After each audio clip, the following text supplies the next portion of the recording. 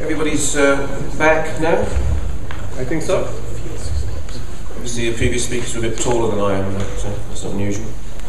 If I could introduce myself first of all, my name's David Holdcroft. Until recently, I worked for BAA Heathrow, and I was the tough client that Fraser Brown mentioned, although that isn't what they called me at the time. Had other names for me. I was the person over 6 years that steered the way that BAA dealt with Ultra and produced the system that you now see running. I'm here really today on behalf of ATRA EU, who are currently developing their sort of way forward, but are particularly interested in trying to provide an impartial source of advice on PRT and GRT systems. We're currently in the process of developing websites and information resources and those sorts of things, so there'll be more on that later. This morning we have 3 speakers for you, although only 2 are here, I believe, at the moment, so I'm hoping that the third one will arrive shortly, otherwise I'll have to do some juggling or something to entertain you for half an hour. The theme is public transport for tomorrow's lifestyle, and I'll let the speakers explain a little more on that. How I'd like to do it is if we can run through the presentations themselves, unless there's a real point of clarification, and then we'll have some questions at the end. So if you can make a note of what you'd like to ask, and if there are, and I'll ask you a few questions. So if I could introduce the first speaker, which is Debbie Cook. It looks very promising, good positive start. So Debbie, if you'd like to come up.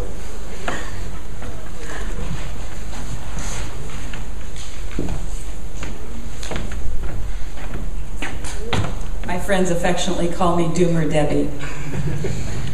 So let me get set up here. It's great to be back in Sweden. I really never thought I'd be able to come back again. I was here 2 years ago for the conference, and I thought, what a great experience. But now to come back when it's actually relatively warm is really wonderful. So you're probably wondering what this is. This is a Category 5 tornado that ripped through the town of Greensburg in 2007, May of 2007. Which in and of itself really isn't that unusual because the U.S., the Midwest, has a huge number of tornadoes, and especially now with climate change. But I think what is actually unusual about this is that right after this happened, it's a town of 1,500. The hurricane was 1.7 miles wide, 22 miles long. The unusual thing, though, was that the city council, and this is the middle of America, remember, this is the part of the country that those of us on the coast would love to secede from the nation so that we could rule the world in our left-leaning way. But this city council passed a resolution that all city buildings, when they were reconstructed, would be built to the highest LEED standard, the LEED Platinum standard, the highest sustainability standard. That is unusual, and there's a film crew, I guess, that's been filming this, their transformation. But what the question I'm asking is, who planted the seed in Kansas that got this going? And that is as much as anything, I think, what any conference is about. I woke up last night in the middle of the night, as you do when you have jet lag, and there was this really loud crashing noise, and I'm going, what is that? And then I realized it was somebody picking up glass bottles for recycling. And in the middle of the night, you start thinking of weird things. But I started thinking of all the conferences that I've gone to in my career, and I spent 8 years in government. And you just go to one mindless conference after another. It really is mind-numbing at times. But I don't think I'd ever been asked why I had come.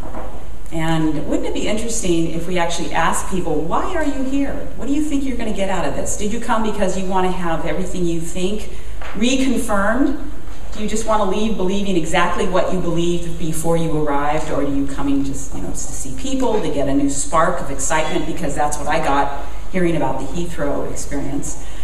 I'm sorry I can't ask each one of you why you're here, but maybe you can reflect on why you came and think about what it is you want to take back. Because I want you to take something back from what I say. Maybe I won't say anything profound or anything, but maybe I'll give you some kind of a tip. Maybe someone else who is incredible that you could learn from and that this whole PodCar experience could learn from to move to a different level. And so what I've discovered after, I do mostly a lot of energy talking about energy and fossil fuels in particular. And I kind of, in the last year or two, I got a little stuck in where I was going. I'm going, this just isn't working, and I'll be talking about this afternoon if you happen to be in the session that I'm in. And I learned that when you get stuck, you need to go lateral, and you need to get out of this, whatever the vacuum you're in. And so I have a lot of hobbies. So I actually went and took a permaculture farming class up in Oregon this past summer. I love genealogy, as Americans do, because we love to trace our roots back to Europe or wherever. And I love to listen to podcasts. If you don't know about the TED Talks, everybody should know about TED Talks because they're so inspirational. TED.com, if you're not familiar with them. But I do just a lot of reading on all kinds of subjects, and they kind of spark something. And I came across someone who I thought was really intriguing. This guy named Snowden, Dave Snowden. He's a Welshman. And he intrigued me because he's doing things differently than, I see so many people, we stand up here and we tell you what you ought to do or whatever, but he's really doing things differently. And he's finding out the narratives that people are telling each other. And for example, he was working with the UK government and went to Pakistan, and within 48 hours he'd sent all these school kids home and to come back with the stories that their elders might have wanted them to know, some really important information. And within 48 hours they had a report on the UK government from 3,000 participants, 1,000 in a refugee camp, 9,000 from some of the inner urban areas in London, and they had pieced together this narrative that they were kind of clueless about. And I'm thinking when I'm out or about, and I'm wondering if somebody's using like a PodCar, what are they thinking when they're using it? How are we finding out what their thinking is? Because we can so easily poison a system either with bad experience. So I may take a bad experience of Sweden back home, and you don't know what kind of network I have. Maybe I have a blog, and I'm putting out all this really bad information. So as much as anything, our job is to make sure that we enhance the good stuff that we want to enhance and try to diminish the bad stuff. So one of the things, for example, this guy, you can't shove it down someone's throat.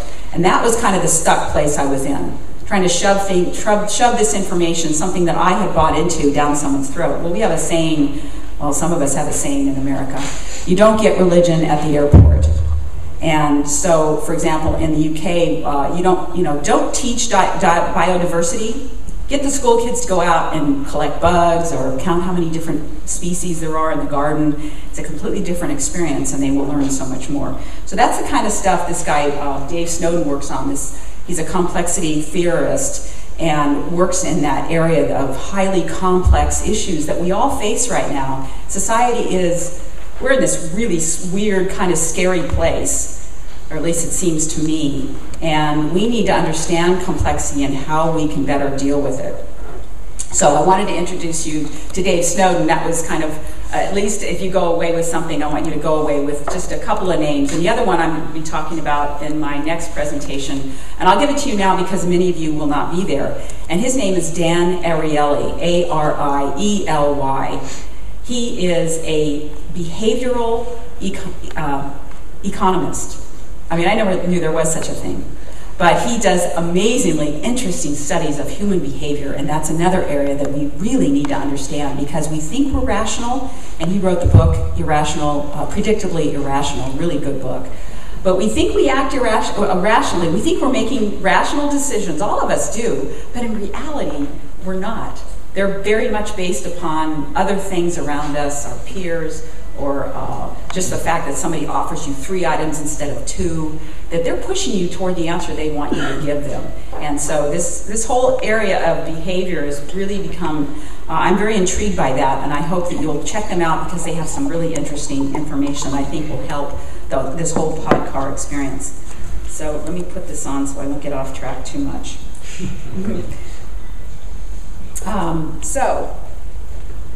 Creativity. Now, that's another really interesting thing that Dave Snowden is doing. He's trying to bring more creativity into the process. We try to, we tell people to be more creative. Well, what makes them more creative? Well, one of the things is if you, rather than telling people this is the best practice and this is what you have to follow, you give them all these experiences that people have. So if you look at this room, if there was some way for everybody in this room to kind of dialogue with each other, or at least put out, this is my experience, this is what I did in this situation. When you give people 20 or 30 narratives or stories of what they've done, and they can kind of pick and choose, they can then apply it to their situation. That's how you increase creativity. You don't do it by telling people that this is the way it has to be done, which government is very good at. So this I thought was creative, so I threw it up. This is a parkmobile. Somebody in San Francisco decided that in an area where there wasn't enough greenery, there wasn't enough park space, they took this dumpster, they filled it with soil, plant stuff in it. It's got a park bench. Basically on the side is a place for people to sit. You put it where you park a car, and you just created a little greenery, a little respite for somebody to sit down. And anyway, it's this kind of creativity. How do we share that with people? If I hadn't seen the newspaper that particular day, I wouldn't have known about this. And the government spends millions and millions of dollars collecting energy data. What if we collected creativity data, where we all could share this kind of creativity in a way? We could go to a website, okay, I'm interested in streetscapes, or I'm interested in this. I mean, that I would love to see the government take something like the Energy Information Administration and create some kind of a creative kind of a area. This is what we call an unintended land bank. And this is what, if you're interested in transportation, you should be looking at how are we going to recreate this space, maybe with PodCars or whatever. But in America, we build projects with a minimum parking space requirement. I don't know if you do that here. Now, some communities are getting smart and they're saying no, like the UK does this. We have a maximum parking space requirement. You cannot build more than this number of parking spaces. And I learned after we went to Copenhagen, Krista took us on a little tour, and one of the ways they dealt with the parking situation was or to get more people to ride bikes, was they started reducing the parking spaces by, I think it was 3% a year, and nobody would notice. Because, we all get used to, we adapt to new price points or new numbers or whatever, and so they got used to this, and so now you have many more people who are riding bikes. So there are lots of potentials here. And as we convert these potentials over, these are the kinds of things that we need to share. My friend in Vermont, he got hit with a hurricane. Actually, it turned into a tropical storm. But this is the kind of damage that was sustained all over Vermont. This is a road that links her between her house and the shopping, where she goes to do grocery shopping. But this was kind of symbolic to me of what government is facing today from every front. They're facing attacks from the from the public. Their budgets are being slashed. They have no resources, especially in America. We just don't have the ability to raise taxes. There are just too many people who will deauthorize their elected officials if they should raise their taxes in any way, shape, or form. I know it probably sounds so bizarre to people who in Sweden, but that's our world, and that's what we have to deal with. And so government is under attack. And I think it's really important that we stop at piling onto that, that big pile. We need to stop piling on the bang on government. Because my son, who works for the Forest Service, says, who do people think government is? A bunch of buildings walking around? No, we are government. Every one of us is government. And we need to start changing that narrative into something that is a little that is more useful for society. And so you will see all across America, responses will take on the character of their community, the diversity of the community, and you will see very diverse responses, as I'm sure you see in Europe and throughout the world, that they are, they're very different everywhere. But I thought I just real quickly would reflect on history, because I think history is another kind of area you can go laterally that can be very helpful and informative. My father grew up on the Erie Canal in New York. The Erie Canal, 363 miles long from Albany to Buffalo.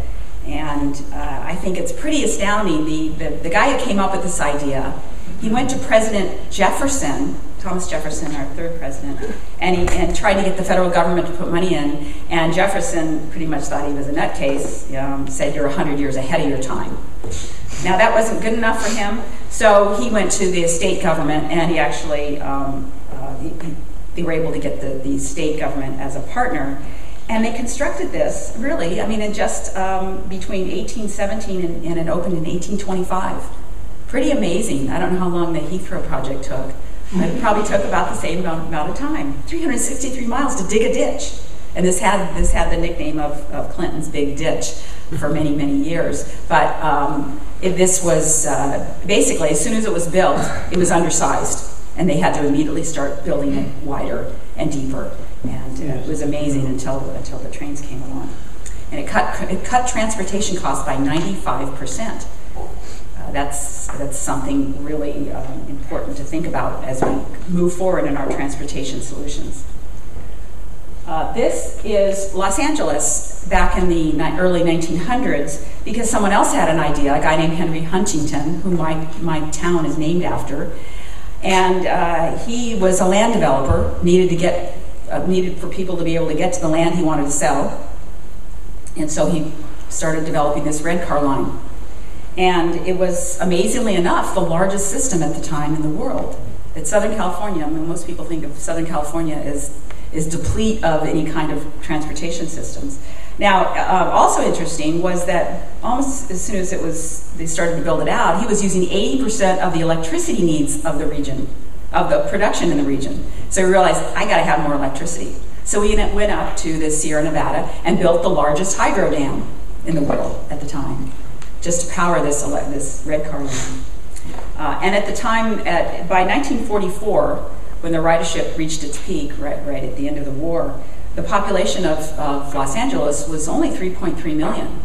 Well, that's the population of Orange County today, which is where I live, and we don't have any kind of rail system. We have a train that goes through us, but it's not convenient at all for anyone to ride. So it's good to remember what it looked like, that it operated, that it was built in a time when mostly it was human labor and animal labor that built it. We think we have it tough. No, these guys had it tough. So yeah, I think it's a good history lesson. And then, of course, the car came along and somebody thought that this was a good idea, and they all piled on and they built these roads after roads after roads. But we also know, and I think we've always known, that cars were not the solution, that you couldn't widen your way out of this mess. You can widen your way until you turn blue, but it does not alleviate traffic. You widen a highway, it increases traffic. It's counterintuitive, but the reality is it increases traffic because people actually drive more. It's like building a bridge across a river. People will drive more if you build a bridge across a river. So you have four selections from the 20s, the 40s, the 60s. Today, Los Angeles is just one giant mess. And so last year, the friend of mine is the general manager of MTA in Los Angeles, which is the transit agency there. And he invited me to come and speak to all of the regional transportation agency general managers to talk about peaking of world oil production. And I was really excited, because this is such an important message for people who are making these decisions for us that are we can't build this fast enough. But and he admitted to me, because Los Angeles has a very aggressive plan to build out 30 lines in 10 years. 30 lines. One of those will hopefully be to connect the Green Line to the Los Angeles airport. They built a Green Line that didn't connect because of the parking revenue. Obviously very short-sighted, but it's true. It was because of the parking revenue. They didn't want to lose that. And so often there are these weird things that kind of drive the reasons that we build things the way we build them. And so this general manager at MTA, he already knew the whole story about peak oil because we've talked many, many times, but he wanted his peers to hear the story as well. And he's told me privately, he said, if it were not for my understanding of where we're going with oil production, I would have thought this is too aggressive of a plan. So there is a role to play in people understanding what's happening to our world, to our economy, and how it's all interrelated. But it's really key to get it to the right people, to those public agencies that are making these transportation decisions and others who can change the narrative. Because basically we're stuck in looking in the rearview mirror. We haven't accepted the fact that life has changed, that we really have reset. This is a reset. And how do we move forward from here? Well, one of the things that I think is interesting, this is two pictures of sprawl in the west of the United States. And we have just, it's so nice to come into Europe because you see these really highly dense communities. And it really troubles me when I fly in, though, and I see sprawl happening, which I think is happening here in Sweden. People are beginning to sprawl. But at least in Southern California, the land use planning agency that I used to serve on, they understand that this cannot go on and that we have to change the way we commute. And so they have pulled together all of the planning documents from all the cities in the region, and this is a region of 18 million people and many, hundreds of cities and counties, and pulled all that data together to figure out, okay, what are you guys planning to build over the next 10 years, 20 years? Well, they're building single-family homes on large lots, or what we consider large lots, which is absolutely absurd. That's not what demographics tell us people are going to want, because by 2035, it's like half the population, half the demand for new housing is going to be from seniors. Well, seniors don't want single-family homes on large lots. They want something else. So the reality is that between now and 2035, Southern California doesn't need to build another single-family home. Not another one. They need to build mixed use. They need to build stuff, using land that we already have in the inner cities, making it more dense, walkable, bikeable, all of those things. That's what needs to happen. And pulling all that data together is really helpful, because now they're presenting that to all the elected officials in their region, and they're kind of going, well, some of them, not all of them, but some of them are going, yeah, we got to think this differently. So I thought it was interesting that housing sales they just continue to be in the tank. Although the building industry continues to think we're all going to come out of this. Tomorrow's going to be rosy. We're going to start building again. I have a different opinion, but I try not to share it with them. Okay, so as PodCar people are starting to develop plans, Heathrow, whatever comes next, you got to make sure you don't do this, because this created a headwind for all the housing industry or the city planners. It created a headwind for decade after decade after decade, because when people think of high density, this is what they think of. They think of these urban projects. And this thing only lasted 20 years, so we can't be planning systems that only last 20 years and then we have to blow them up. We've got to be planning things that are really, that people embrace, that people want to defend. Jim Kunstler has a great comment, that we build cities that no one wants to defend. I mean, not Europe, but in the United States. Who'd want to defend that urban sprawl? But we would all want to defend these wonderful older buildings. Krister drove me through an area he said was 1,000 years old. We need to build 1,000-year-old cities. None of that junk that creates this headwind. And our decisions have to be better informed. And I apologize if I'm speaking to a lot of optimists and who think that air transportation is going to continue to grow, blah, blah, blah. I mean, the reality is transportation by the air is very dependent upon the cost of fossil fuels. And biofuels are not going to fill that gap, because biofuels are going to cost many, many, many times more, if they can even make it happen, which I'll talk about this afternoon, but if they can even make that happen. But these are basically the takeoffs and landings in the Southern California region, and we have maybe 8 or 9 airports. It's one of the busiest air spaces in the world, and it's very much tied to the price of fuel. Even coming up here on Scandinavian Air, the first airline I've ever been on where they actually charge you for a drink. They're desperate. They're not doing well. It's not sustainable. The wealthy people will be able to fly for a long time, but the average Joe like myself will not. Okay, this is the kind of stupid decision that was made in 2 airports in Southern California, basically in the same year. Long Beach Airport and Orange County Airport both built massive parking structures. They had ample off-site parking, which they could have utilized a pod car system. So instead they wanted their parking right there. People had to be right there at the airport to pay the premium for parking spaces, basically $50 million for each parking structure. Orange County went even further. They decided to expand their inside terminal because it needed to be even better. They now basically have a terminal building that's almost as long as the runway because we have a very short runway. And so this is the kind of, I think, silly responses that we get from a lot of planners who aren't really thinking into the future and putting all this stuff together. Okay, just a couple more slides. This one I love because, and maybe some of you saw this was a study done. This is basically two countries, and they show you the wealth distribution in the country. The one on your right, 20% of the public owns 84% of the wealth of that nation. The bottom 40% own less than 0.3% of the wealth of that nation. And then the country, of course, on the left, which is much more evenly dispersed. And so they showed Americans which country is the United States. Of course, they all picked this one. That was the one they wanted to live in. 94% wanted to live in this country, which they thought this one was China or India. And of course, that's the United States, and that's Sweden. So, but this is a socialist country, you know? And you know what Americans think of socialists. I say we need more socialists. And I can say that now because I'm not in politics. And I don't care what I say. So, it's frightening because you cannot overlook this disparity. This is what leads to collapse of societies. In fact, Dave Snowden is working with the U.S. military on that very issue of what are the preconditions for collapse. And that's one of the preconditions for collapse. Okay, so this is Los Angeles, and we spend a lot of money just moving people around. And it's, I have to wonder sometimes, what am I doing there? But in many respects, I think you have to bloom where you're planted. We all can't move to Sweden.